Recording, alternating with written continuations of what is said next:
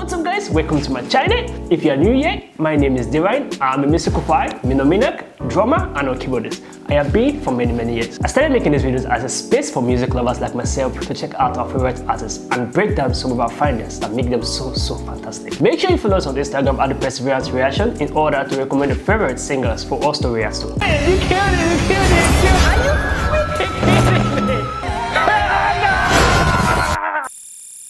What's up YouTube? Hope you guys are feeling good. Today guys, we're back again to a new video guys. Come to see my beautiful guys. My name is Devin and welcome to the Perseverance guys. Today I'm going to be reacting guys to who do the Christian follow actually. This is going to be our first time checking this out. A lot of you guys have been recommending, have been preaching to me, should I use a word like that, on my Instagram page, trying to tell me and give me reasons about how the Muslim come about what the Quran is about, and I'm really grateful. I really do appreciate all your efforts, and I really do learn a lot from you guys. Keep it coming guys, keep it coming. The more you incite me, the more I know more. Sometimes I'm a little bit scared because it's something I have never heard about before in my life, and the more I discover, the more I feel like there's a lot of things I got to know, and there's a lot of things we have to open our eyes to. That is beyond our own understanding to me. You know how it is, guys? We talk less, we don't react more. Let's get into this video.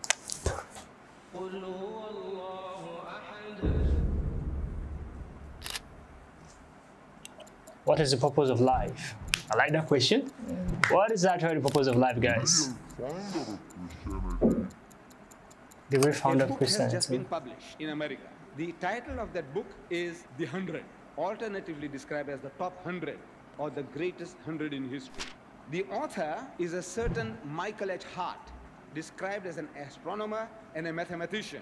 This American, he goes out of his way to search in history for the 100 most influential men from Adam alayhi salam, from Adam up to current times. And he gives us a list of those 100 most influential men according to his reasoning. He gives reasons behind every person that he chooses.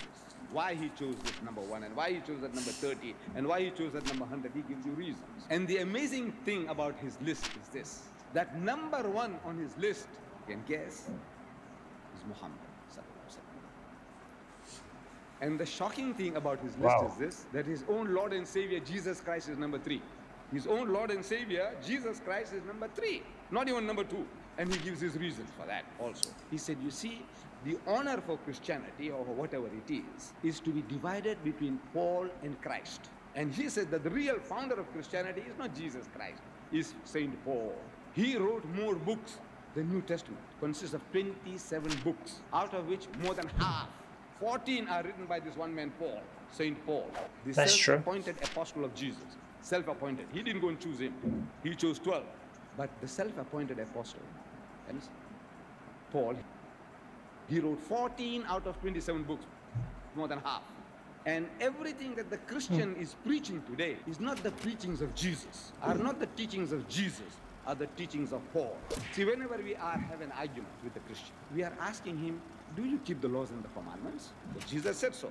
One jot or one tittle shall in no wise pass from the law till all be fulfilled. Do you keep the laws and the commandments? He said, whosoever therefore shall break one of these least commandments, or shall teach men so, shall be called the least in the kingdom of heaven. But whosoever shall do and teach, shall be called great in the kingdom of heaven. Do you keep the laws and the commandments?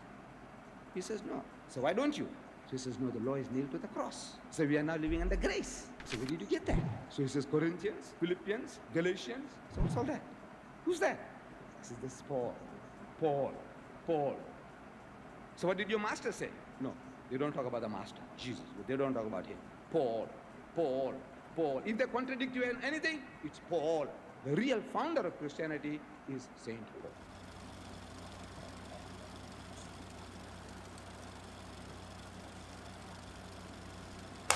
Paul. This is big, but I definitely don't accept or agree to this. The real founder of Christianity is Saint Paul. I know Saint Paul did a lot and he wrote a lot of scriptures, but he was not actually the founder of Christianity. Being a Christian alone, should I use the word Christian? it's not just like, for you to be a Christian is a conversion from your worldliness to Christ. It's not just who is the actual founder or stuff like that. You are converting, and when you're converting, you are giving your life to Christ. You are giving your life to Jesus Christ.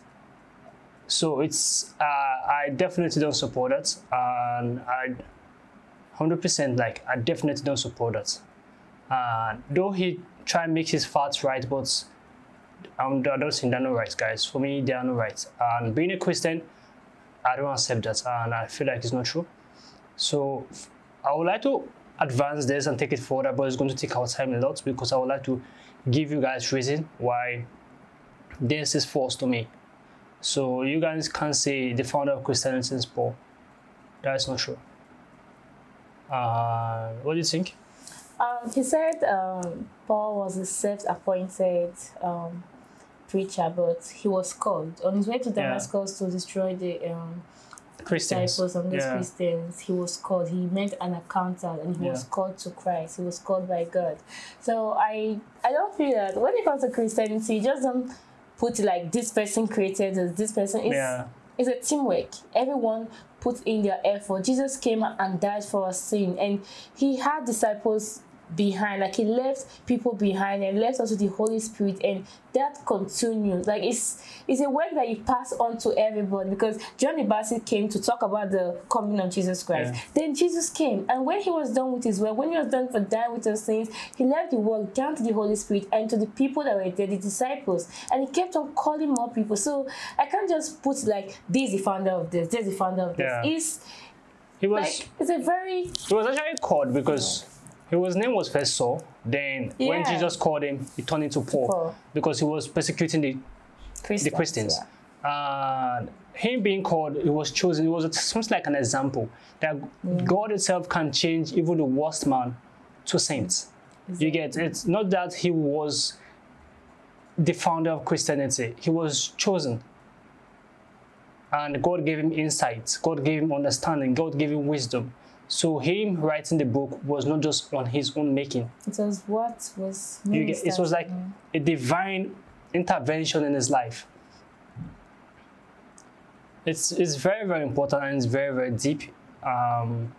It takes us a lot of time to explain this further for you guys to get, but Paul being the founder of Christianity, I still don't buy to that. That's not true. I don't feel that there should be comparison, because I feel God teaches us, like, you shouldn't judge. So I don't feel we should compare this and this, who did it. Like, they came to do that work, they brought in their own purpose, and they did the work, they served, and we should be appreciative of what they have done, not comparing what this did more on what this did. Everyone had their own purpose and the reason why they were on earth, and they fulfilled it, and I feel that is the most important thing.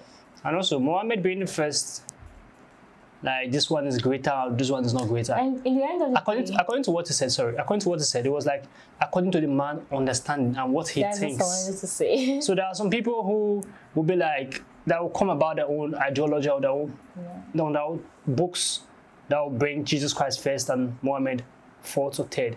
But that is still not right. You get, there's no one who is like above, there's no comparison between Muhammad or Christ. They were both prophets who has been sent to send the word of God to us. So irrespective of Muhammad being the first or Christ being the third, there's no comparison there. They were both prophets. I also call Paul a prophet because he was called by God to share his words to us. So I don't feel like we should compare them in any way. If you believe in Muslim, keep your faith strong. That is what I'm going to share to you. If you believe in Christ, keep your faith strong. And there are reasons why I'm staying where I am with Christ. I've seen miracles in my life. There are points I almost gave up. There are points I was almost dead. And through prayers, God's intervention restored me back. So there are a lot of reasons why I'm stuck to Christianity, because I have seen it has been proven to me. I was not just told. I witnessed it, I experienced it. So there's a difference within that. and I'm glad we watched this video. Yeah. And I know if my opinion might offend a lot of people, so comment down below what you think about this video. Subscribe to our channel, guys. Give us a thumbs up. Share this video as many as come, guys. You know how it is. We'll see you guys in this video. Make sure you stay safe. I just want a bag, like an old lady. I'm backwoods smoking, I don't own papers, pass that 808. That don't shake her. Oh, bitch, you know I'm grinding like a pro skater. Baby mama bugging, I'm so quick to hit ignore. Buku bitches in my bed, I got scales all